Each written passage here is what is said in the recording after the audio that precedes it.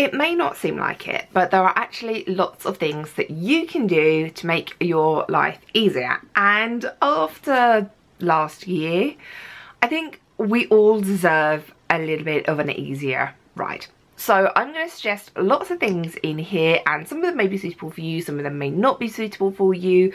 You need to go and talk to the grown-ups at home and your teachers and have a think about it and see if any of these would work for you. So this is going to be for GCSE and A Level, and I will leave kind of like the timestamps in the pinned comments. So if you're an A Level student, you can just jump to the A Level bit, or if you're a GCSE student, you can watch the GCSE bit. But I didn't want to make 2 videos, so I took the easy way out, and that's okay.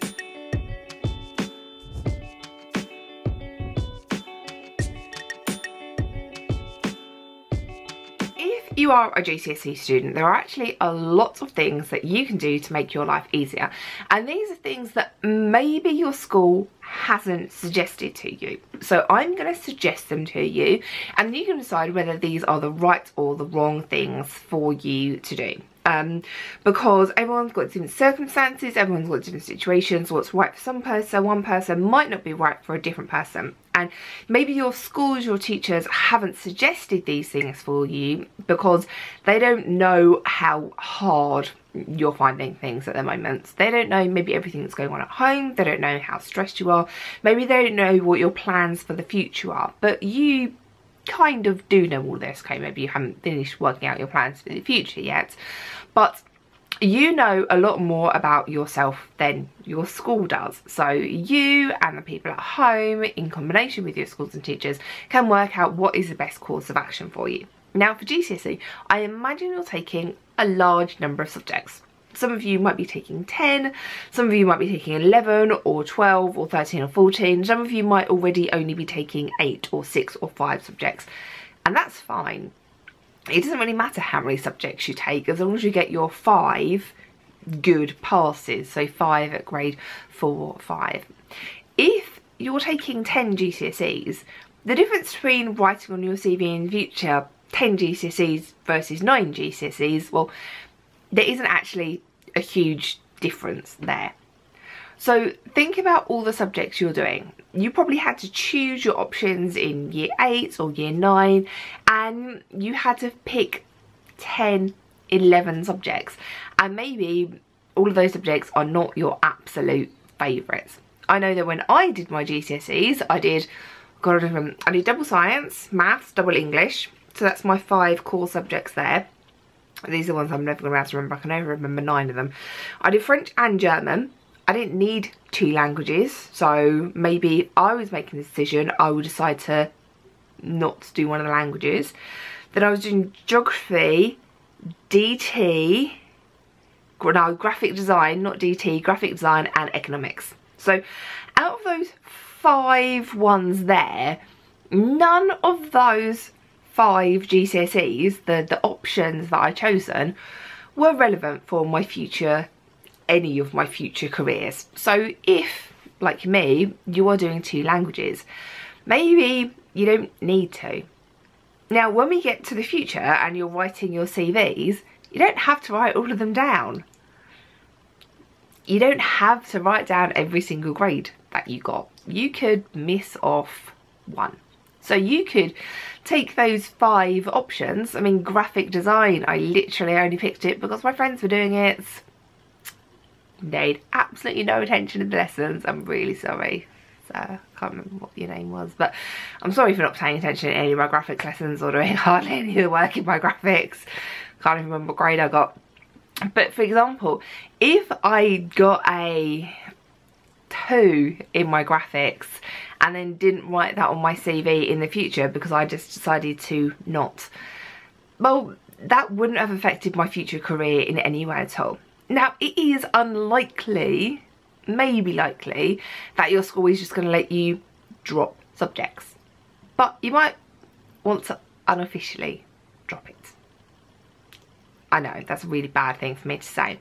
Now, a good example of this is when I come to my A-levels. I did 4 A-levels because I was an insane crazy person. I did biology, chemistry, maths and further maths.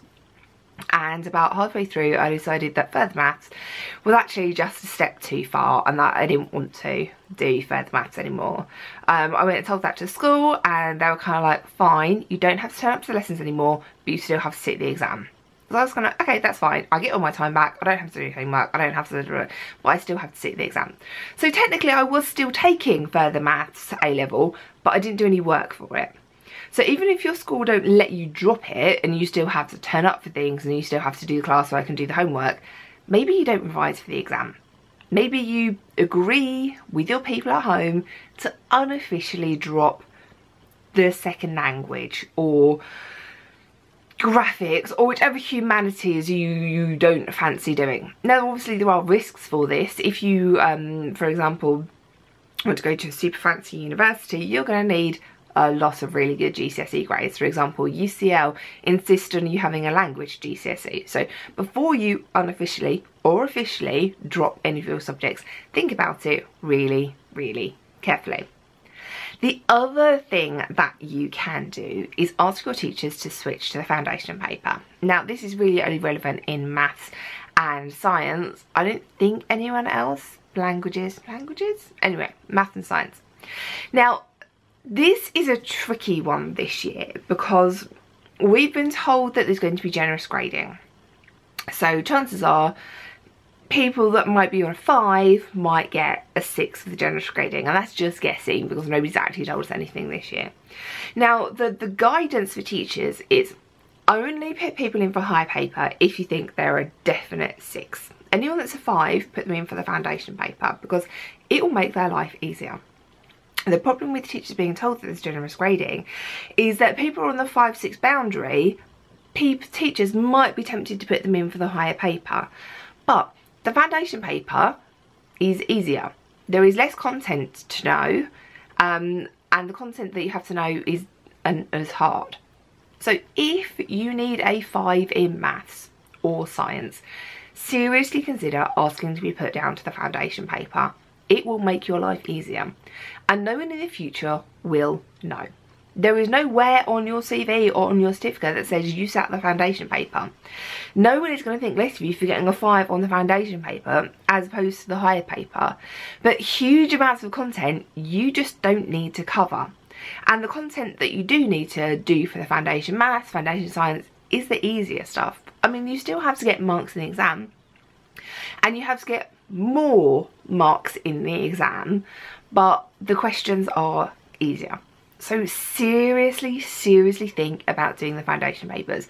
And if you're not sure whether this is a good idea, then go and get a math paper, print out the higher paper, print out the foundation paper, do it, mark it, and see which one you felt more comfortable with, you found easier, and which one you got the better grade on. And if you got the same grade on both, and you don't need or want to put the time and effort and the revision into getting a 6, then seriously consider doing the foundation paper.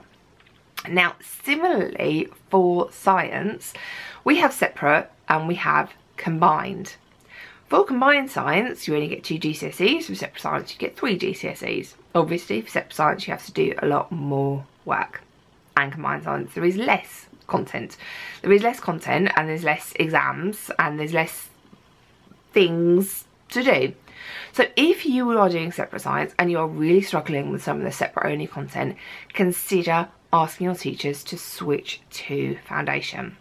I know this is going to be a big brave thing for you to do, to go and ask your teachers. You'll probably have a meeting with the head of department, but if it is going to be good for your mental health in the long run, this is something we should really think about. So for GCSEs, those are my 3 things for you to do. Officially or unofficially, I know schools are going to hate me for this, drop a subject. Consider moving down to the foundation paper because it will be less work for you. And then for science, see if you can switch from combined to separate or separate to combined, whichever way works for you best. So GCSE guys, I'll see you in the next video. If you are an A-level student, things are a little bit different to GCSE because you are generally only sitting 3 or 4 subjects. And if you're in year 13, then it is, well, you've been applying for UCAS as well, which is a bit brutal. So that is my first thing that I would like you to seriously consider doing: taking a gap year. Give yourself a break. I mean, on top of revising for your mocks, and on top of in the future doing interviews and worrying about what your A-level grades are going to be, because it is dependent on university, consider taking a gap year and giving yourself a break. Have a year off to work or travel.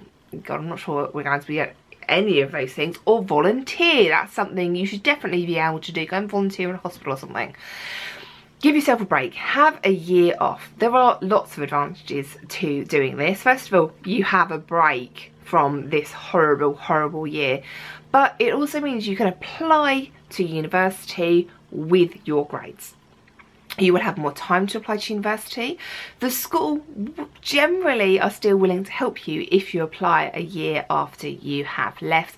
But if you're applying with your grades, you don't have the stress of waiting for results day and you're going through clearing and waiting to see what would happen. You can make more informed choices about where you apply to because you already have your grades. And then you're much more likely to get offers sooner, and they're much more likely to be kind of like unconditional offers because you already have your grades. So it takes massive stress out of it. So 2 advantages: giving yourself a break for a year because you all deserve it, and it will make the application process less stressful. Now, I know lots of you aren't going to be in a position where you can do that because of financial reasons, and I am fully aware of this, but you might want to consider just trying to get yourself a job for a year and seeing if that will work. Now, when I did my A-levels, I did 4. I know, I was a crazy insane person. I did biology, chemistry, maths and further maths, but I decided actually further maths was a bit too much effort than I was willing to put in. So I asked if I could drop further maths, and the school said, no, you cannot drop further maths, but you don't have to turn up to lessons anymore, you don't have to do any homework, but you still have to sit the exam. And I was kind of like, okay, that's fine, so I only have to give up a few hours of my time as opposed to lots of hours of my time. I turned up to sat the exam, and somehow, having done no work in year 13 and no revision for this exam, I still managed to get a D in further maths. Literally no idea how that happened. Anyway, you may or may not have the option of dropping some subjects, but year 14 does exist. It really does. So you might just want to focus on a number or 2 subjects for this year and then plan to do a year 14. Now, not all schools will allow you to just do 1 subject at year 14, so you might have to do 2 subjects, and the reason for this is funding. The government will not fund a student who's doing less than a certain number of hours, and you generally have to be doing 2 or 3 maybe subjects to allow the school to get funding for you. So you might have to redo everything again, but year 14 is not a bad option. Really, it's not. There is absolutely no shame in this, especially if you are a summer birthday. I have taught students who have not been allowed to drink legally on GCSE results day because they were still 17. You are potentially a whole year younger than other people in your class, and that does put you at a disadvantage. The other thing you might want to consider is looking at university courses with foundation years, so a year 0. Now, this does mean you are at university for a year longer, but this year 0 lets you onto courses like medicine with grades that wouldn't get you onto year 1 of the course, and it's kind of like repeating A-levels a little bit. So it takes a lot of the pressure off you. It makes things a lot easier for you if you know you're going onto a course with a foundation year. Or look at things like apprenticeships, degree apprenticeships, where you're going to be going straight into work and you're giving yourself a break from studying. Generally, the entry requirements for these are different to going onto a purely academic university course. So this year is brutal, guys. I'm sorry I don't have as many suggestions for you as I have for the GCSE students. You can go and watch those. They were amazing. But I am going to be here with you every single step of the way.